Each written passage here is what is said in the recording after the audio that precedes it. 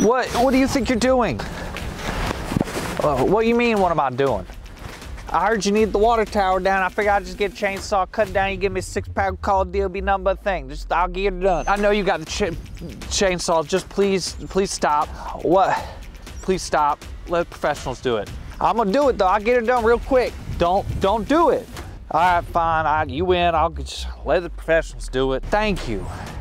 Now let's watch Discover Fort Monroe, and I'll explain more about why this tower needs to come down.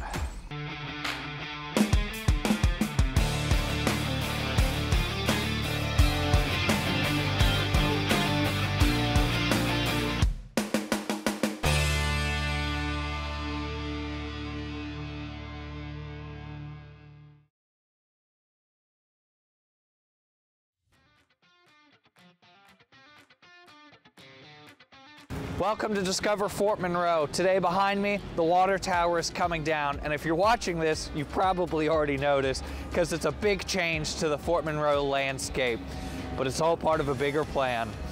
The Fort Monroe water tower wasn't actually built until the late 1980s or early 1990s. And the Army logo, we all know, wasn't actually painted on there until 2005. This water tower erected to replace the original historic water tower built in 1924. Take a look at this photo where both are standing next to each other. The original purpose of this water tower was to increase water pressure here at Fort Monroe. But during our calculations, we discovered that the water tower doesn't provide adequate water pressure. Not only that, but the costs of maintaining the water inside, keeping it from being contaminated and causing health concerns, was higher than the return we were getting. Due to this, we stopped using the water tower years ago and started working with Newport News Water Works on pumping water directly into Fort Monroe through a much more modern and updated system. Now, it's actually more cost effective to bring the whole tower down than it is to maintain it.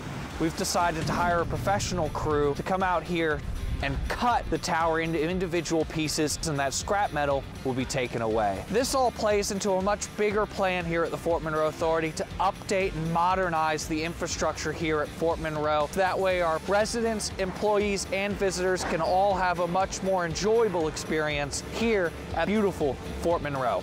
Thank you for watching Discover Fort Monroe. Make sure to follow our Facebook page and subscribe to our YouTube channel so you can join me in the next one.